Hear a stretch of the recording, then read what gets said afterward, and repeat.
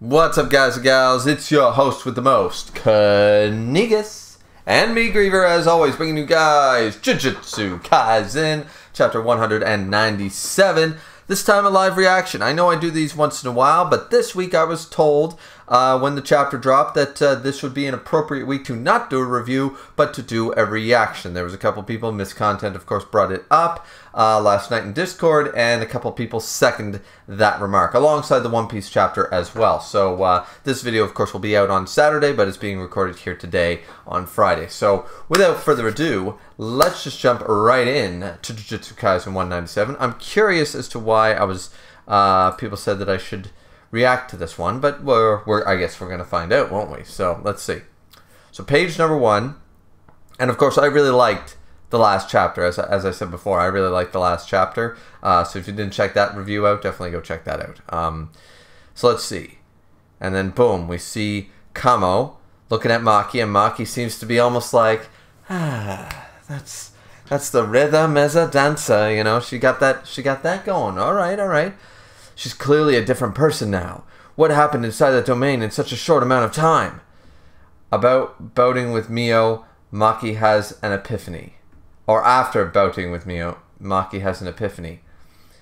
Let's see, and our dude, Katana! It's such a, you know, it's like she broke out of her shell. What did that Kappa do? Alright, so, but he's more happy and intrigued. He's got that big toothy grin with a big moustache, right? So, okay, cool. Now, they say a short amount of time. I still like to hold the belief that the domains where they're different space, time acts differently.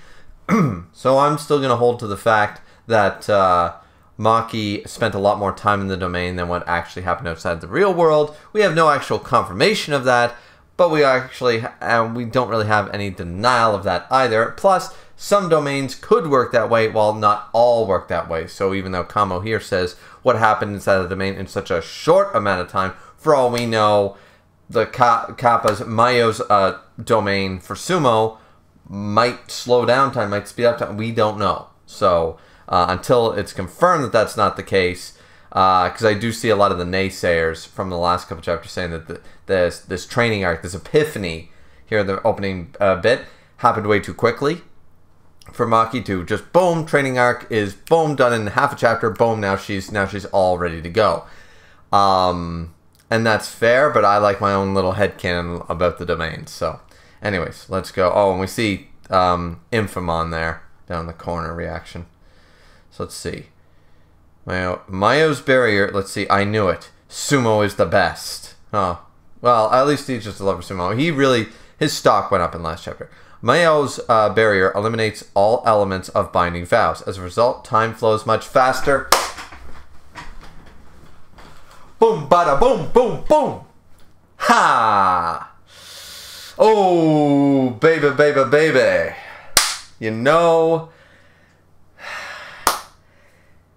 I'm right quite a lot. Why are people always surprised by this? That's all I gotta ask. You know, when I theorize something, everyone's like, nah, that's not true, or nah, that doesn't work, or nah. You know, I am right far more than I'm wrong. So,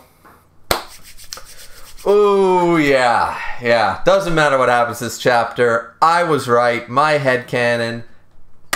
Oh, you love to read it. This is why. Now I know why. Now I know why people wanted the reaction. Okay, cool. Mayo's barrier eliminates all elements of binding vows. As a result, time flows much faster in there. I was right. That was more than one sumo match. I was totally right in the last chapter. Gotta love it. Because that takes all those naysayers and say, oh, Maki got the power up so quickly. No, she didn't. Time moved a lot faster. That could have been days for all we know. Days. That could have been weeks. I won't go as far as months, but it could have been weeks, for all we know. Time flows much faster. So, all right.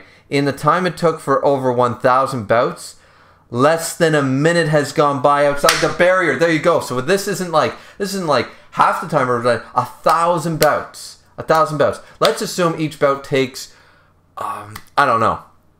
Let's say each bout takes 5 minutes. 5 minutes. It's 5,000 minutes. You know, like for 1,000 bouts, for over 1,000 bouts. So Damn. So, all right, this is fantastic because it destroys the naysayers that don't like that Maki got a training arc and it just, boom, happened like that. As I said, oh, man, I love this. I could rant about how right I am and how wrong the naysayers are, but all right, let's just move on to the chapter. But I love that. That is fantastic. That is awesome. And Infamon over here is, and so what? Boom, drops down in between the three, goes into Infamon speed mode or whatever it's called.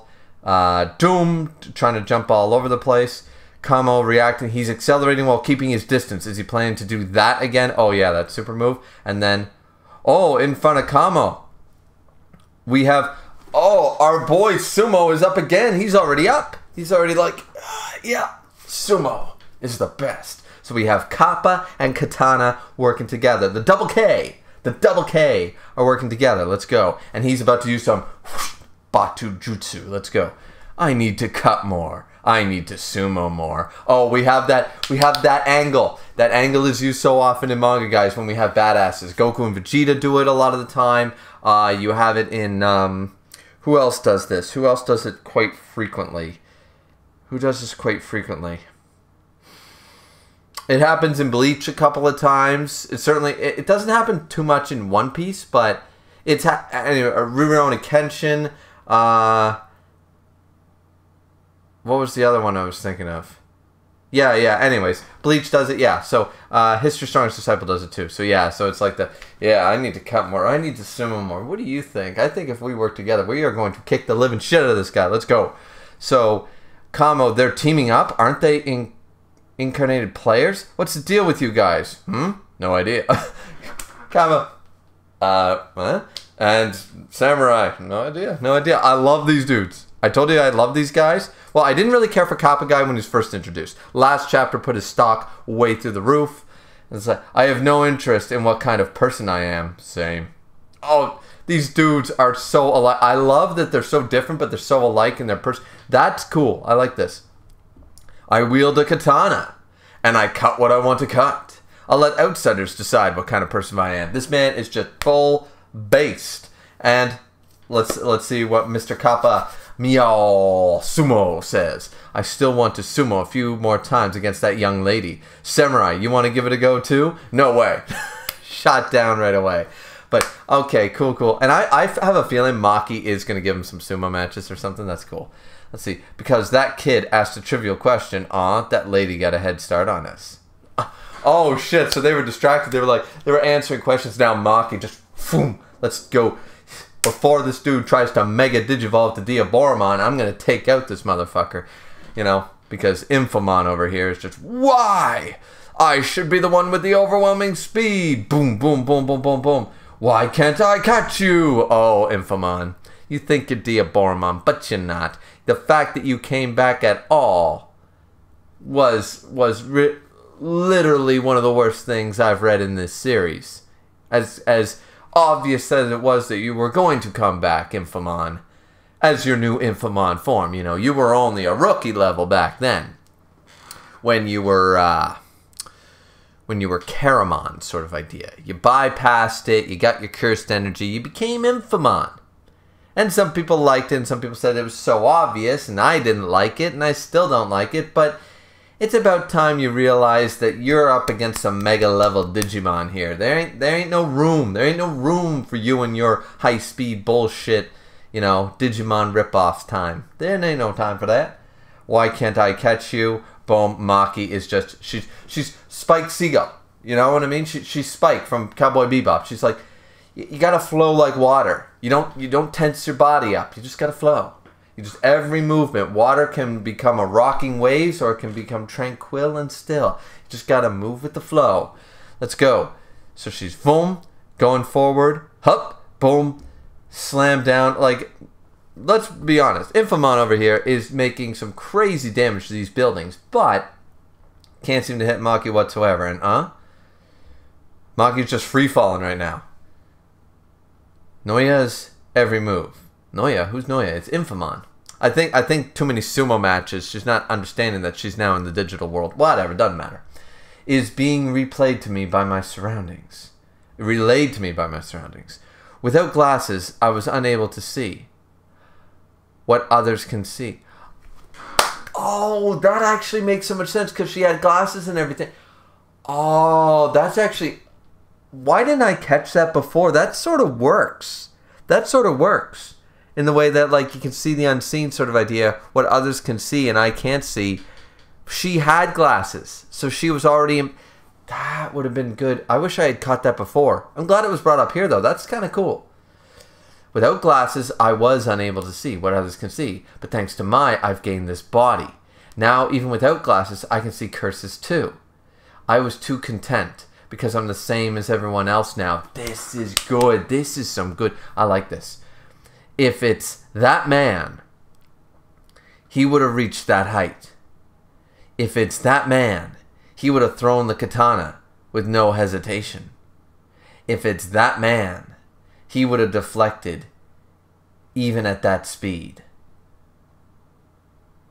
It's not enough to just be the same as everyone else. This makes so much sense why Maki was acting the way she was. She gained the new might. She finally had the power.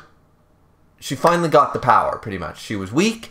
You know, she wasn't the same. She was handicapped this entire series. She finally got not just on the normal level. She got beyond and she got complacent. She was like, I'm finally on the same as everyone else. I get it. I get what she's trying to say here. She finally is on the ice. If you're a hockey player, she's finally on the field. If she's a football player, right? She finally got off the benches and onto the field. And she feels like, okay, all the limbs are working. Let's do this. And she was happy with that. She was just happy to be a part of the team officially on the field now. Not on the bench. Instead of striving to be the best on the field, to be the best quarterback, to be the best goalie, to be the best what have you, defensive player, whatever she was going for, she just got content. I'm just glad, I'm just happy to be here. That actually makes a lot of sense. This is so good. It's not enough to just be the same as everyone else. There are things that only I can see, things only he could see. Boom. All right. Some people who hate the Maki Toji stuff is gonna absolutely despise this chapter. I love this chapter. This is fantastic. Boom, through the building. Gotcha. And then she, whoop, nah, fuck you. Huh? She dodged it in midair? What the fuck? Yeah, Infamon. Maki is now a mega level Digimon. You can't touch her with your ultimate form. Your ultimate form ain't no mega. Let's just be real. It's nothing special. Even the air that surrounds us has different temperatures and densities. This is actually true. These faucets are scattered everywhere. And that faucet, original raw is surface, but considering the full sentence, she's referring more about the various dots of information. Right, yeah, okay. That's just the writer's note. That faucet just needs to be grasped. Boom, boom. She's... Okay, so she can basically skywalk now. She can airwalk. That's some... cool. Fucking cool. I'm a cursed spirit. You're a Digimon. Jesus. Like... I don't know what the translators are up to. He's a Digimon. What use are punches that are not infused with cursed energy? I mean...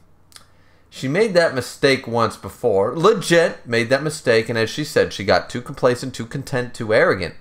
You know, she wasn't even thinking. Like, there's still members of the Zenin clan that were not killed by the cursed weapon. She punched some dudes to death. She used regular swords. She did a lot of shit. So, there's people that are not dead from a cursed weapon from the Zenin clan. And that was her folly. That was her pride. But I feel like something else is going on here. Or maybe she's just doing this for us, sort of. I'm just going to beat your... It's like, yeah, I know it's not going to kill you. It's just fun to see you slamming down on your ass, you know? Let's see. Oh, Kappa. Roku Juicy. Boom. Oh, shit. We got Sumo Boy in the house. Boom. And then, Fring. Oh, here we go. And the cut. Right across the middle. Blah. You slam into the back with a kick. Boom. No way. Just completely took his head off, literally. No way. No way, no way. No way, no way. Why? Oh, once again, there's the Toji comparison. You know what's funny? Toji's little scar, I meant to bring this up last time we saw him. Almost every time we see him, a lot of the time he looks badass, he looks really cool. I really wish they would stop showing Toji from this angle, because when it's far away, it looks like he's going, you know, like, you know, instead of being a cool scar across his lip, it always looks like he's going, like, pouting, like a character from Arthur or Barney or something like that, just going, I don't want to play with you. You know, it always looks like he's doing that. Like he's got a big wad of like steak in his cheek or something like that. It always bugs me.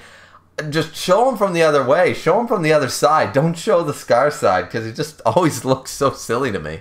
I don't know if that's just me, but let's see why. Let's see. Let's see. And splurt outside of it.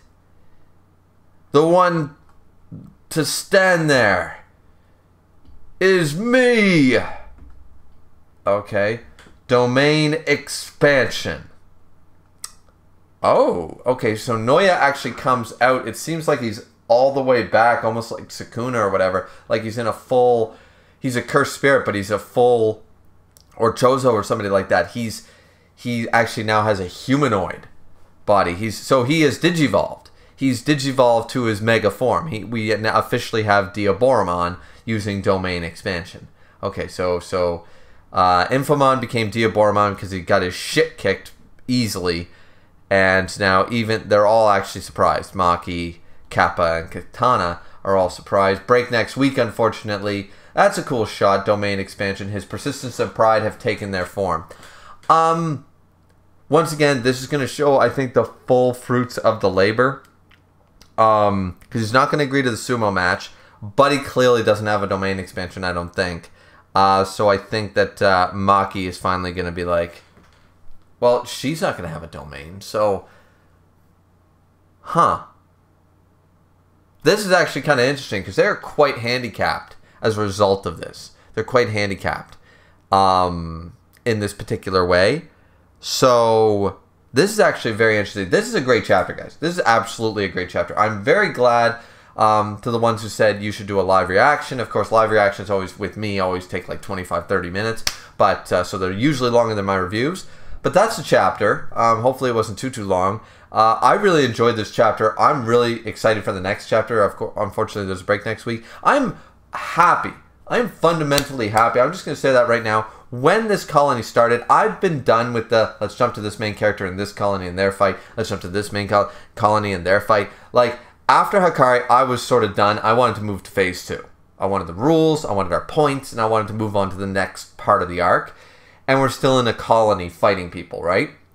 And I was sort of like, first off, I'm sort of sick of that formula in this arc. It's let's go to round 1, round 2, round 3, round 4, round 5. And we're still in the first bracket. We're not even going up. We're not even going to the quarterfinals or the semifinals yet. We're still all in round 1s for everybody, for all our characters. And I'm just like, okay, can we speed this along? Like, you know, I don't need to see Maki fodderizing a colony. And then we got the Infamon thing, the Noya thing, whatever.